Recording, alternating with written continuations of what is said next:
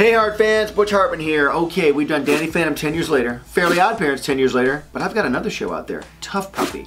Let's do TUFF Puppy 10 years later. Check it out. He's a tough puppy, tough puppy, he's a tough puppy. Okay, TUFF Puppy was the third series I did on Nickelodeon, and man, did we have a blast doing that show. It was so funny. We loved the characters so much. The voice cast was phenomenal. I mean, Jerry Traynor as Dudley, Gray Delisle as Kitty, Darren Norris as the Chief, and Jeff Bennett as Keswick. Let's age these characters up 10 years. Let's see what's going on, okay? I'm very curious because they're such stylized characters. It's kind of tricky to age up characters like that and still make them look like themselves, but let's give it a shot. Let's start with the Chief, Agent Puppy! Here we go.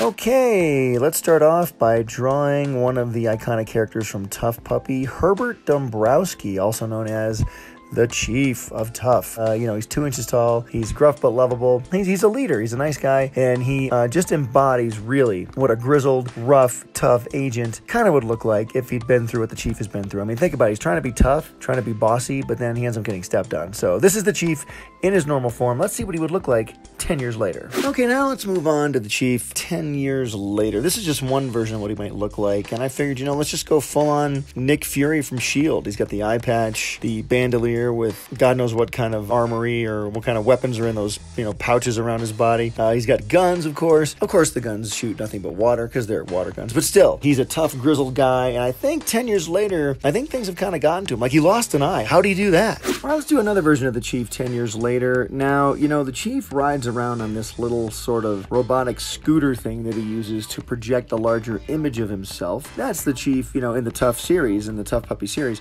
But now, I think 10 years later, he's just gone full-on robot body. I think the Chief somehow has had his body or his consciousness implanted into an actual robot because he's just tired of being small.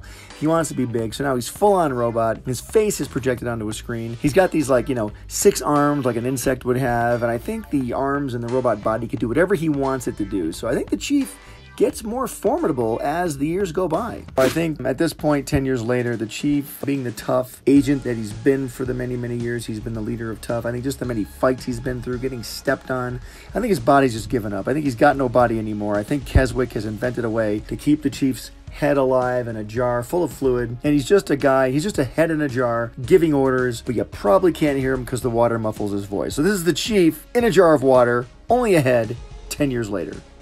Alright, so now for the full color version of the Chief 10 years later, I'm just taking just a little bit from each one of the drawings I just did. I mean, I'm going to give him the guns, the overcoat, the full-on spy look, the scar on the face, the eye patch, and something I always wanted to give him in the cartoon, just a big fat stogie. Like, he always smokes cigars, but when doing kids television with animation, you really can't show characters smoking. I don't think you should anyway. But just for this one drawing, it's just kind of fun to show him with a cigar chomping sort of a, you know, rough, tough agent who wants to rid the world of bad guys. And go and read a romance novel. So this is the Chief 10 years later.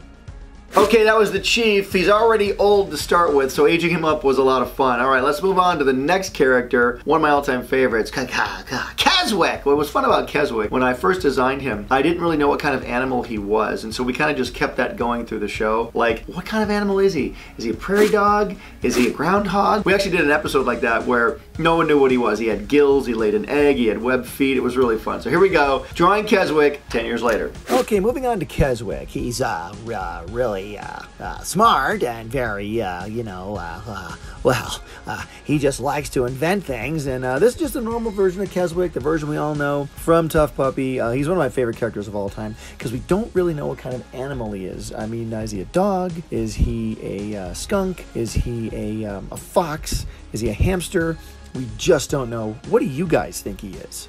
Okay, let's move on to 10 years later now. So drawing Keswick 10 years later, I mean, I think, you know, maybe the years of being an agent have gotten to him. I mean, I think he's got kind of a buzz cut now, and, you know, he's got a giant weapon of some sort. He's like, of course he can invent anything, so I think he invented a weapon for himself. And maybe this weapon, like, just shoots, I don't know, maybe it shoots happiness at people and makes them just a little bit less angry. But gosh darn it, the fact that they're not happy makes me angry. And of course, you know, we give him the gun, we give him the angry look in his face. face. And of course, we have to add a scar on his face, because all people who age 10 years get scars on their faces somehow.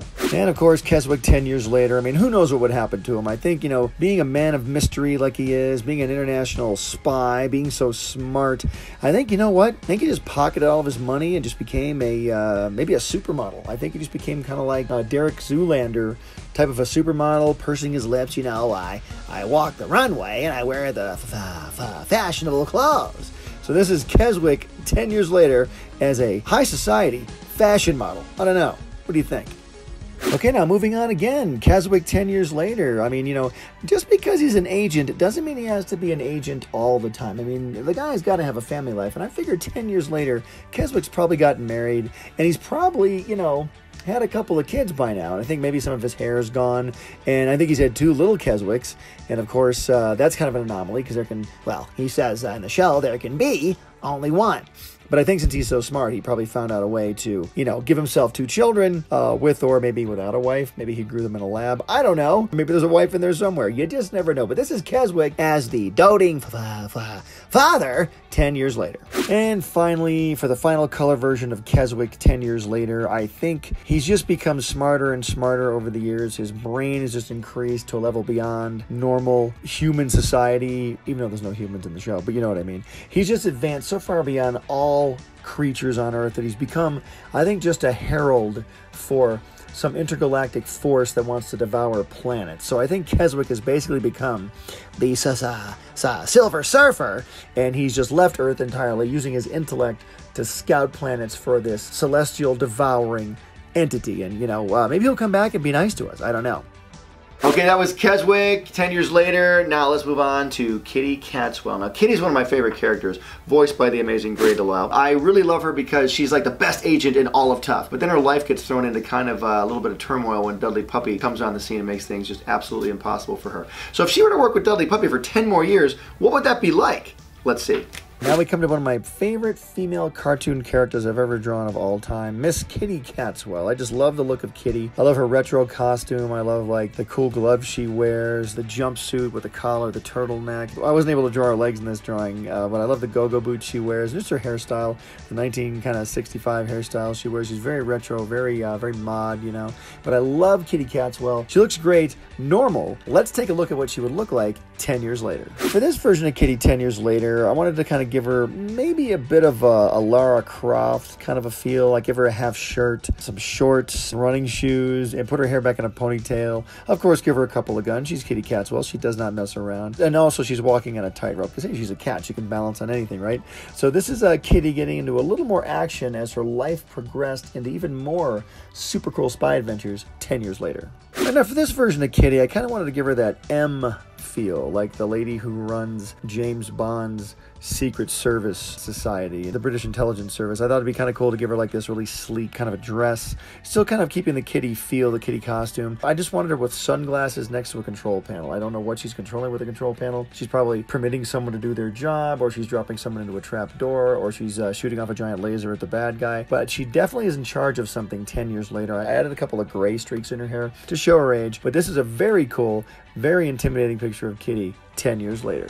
Okay, for this one, I just went all completely bleak. You know, Kitty 10 years later has been through a lot. I think, you know, Petropolis has become a little more post-apocalyptic. I think the bad guys are overrunning the town. I think giving her a Nick Fury look, you know, with the eye patch, cutting her hair short, giving her the trench coat, making her tail all torn up. She just can't clean herself like she used to, and giving her these combat boots. This really makes her look really kind of grizzled, really tough. You don't want to mess with this version of Kitty. Oh, and she's got a scar on her face 10 years later.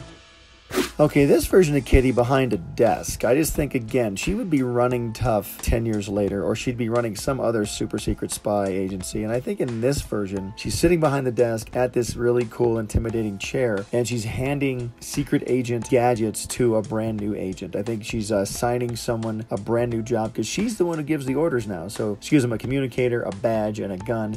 And this version of Kitty is definitely large and in charge 10 years later.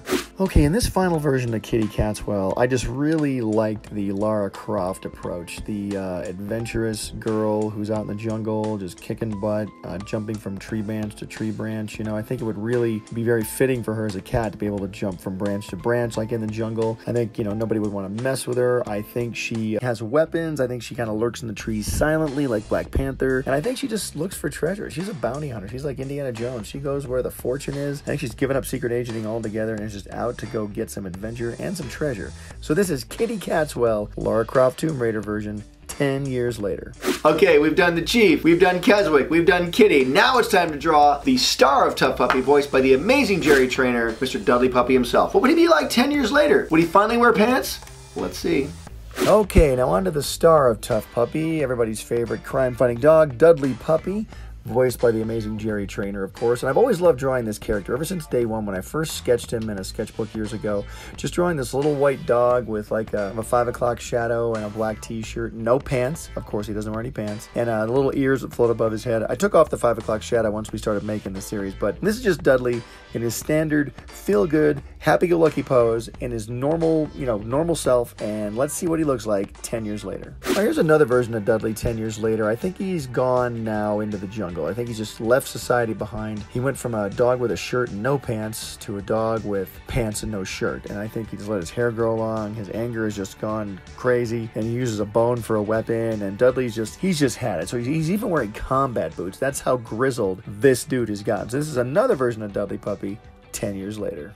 Okay, now Dudley Puppy 10 years later, what would happen to him? You know, I think like all the other characters here that fight crime for a living, I think Dudley Puppy is just a guy who has just been grizzled. I think he's just starting to wear a sleeveless shirt, with a skull on it, because all tough, angry guys wear skulls on their shirts. And of course he has a bone tattoo because he's a dog and it's a law, you have to get a bone tattoo. And he's even got hair in his arms, and I think he's even taken to wearing camouflage pants now because he's just had it. Maybe he's got scars all over his legs, and I just think he's looking tougher than ever now. So this is Dudley Puppy, one version 10 years later.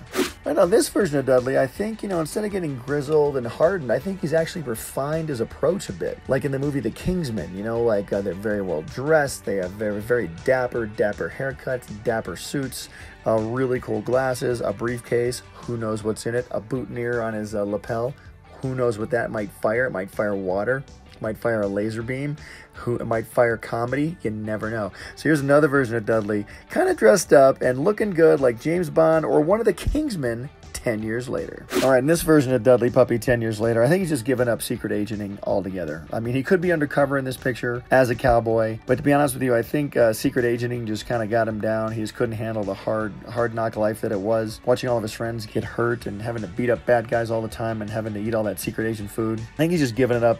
He's gone out west. He opened up a dude ranch, or a dud ranch. Dudley, get it? And I just think he became a full-on cowboy. So this is Dudley Puppy, yeehaw, cowboy man, 10 years later. And one more version of Dudley 10 years later. I think he has just gone a little bit too far now. He's just gave up the Tuff Mobile and wants to ride a bike. He wants to put on a leather jacket, grow his hair long, look tough, look cool. Of course, wearing no pants, no boots. But still, this to me is Dudley Puppy just kind of getting out in the road, wanting to just fight bad guys on their turf. And maybe he's going undercover as a biker or something like that in this picture. But this is definitely one version of Dudley. What he could be riding a bike 10 years later. In the final version of Dudley, the biker picture really spoke to me. I just wanted to draw him on a bike. I think it'd be cool to give him a tough bike, a tough cycle, a pup cycle, if you will.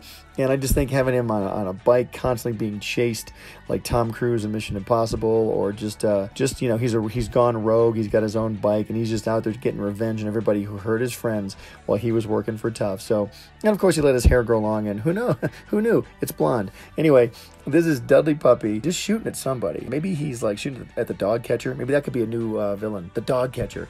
Anyway, this is Dudley Puppy, full color, on a bike, going rogue, with long blonde hair, 10 years later.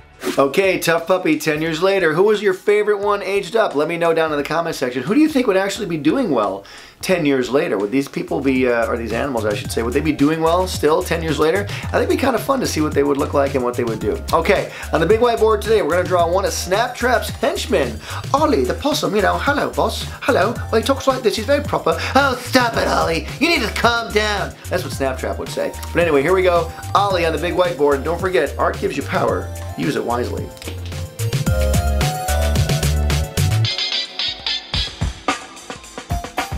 Hey Heart fans, subscribe here to keep up with me, Danny, Timmy, Dudley, Bunsen, and the NOOG Network, my new app full of cartoons, shows, and games. Download it here. Click over here to watch my most recent video, and here to start a playlist related to this video. Whoa, check out that awesome fan art. To be featured here, use hashtag HeartFanArt and tag me. I'm on every social media platform known to man. Cartoon Butch out. Pencil drop.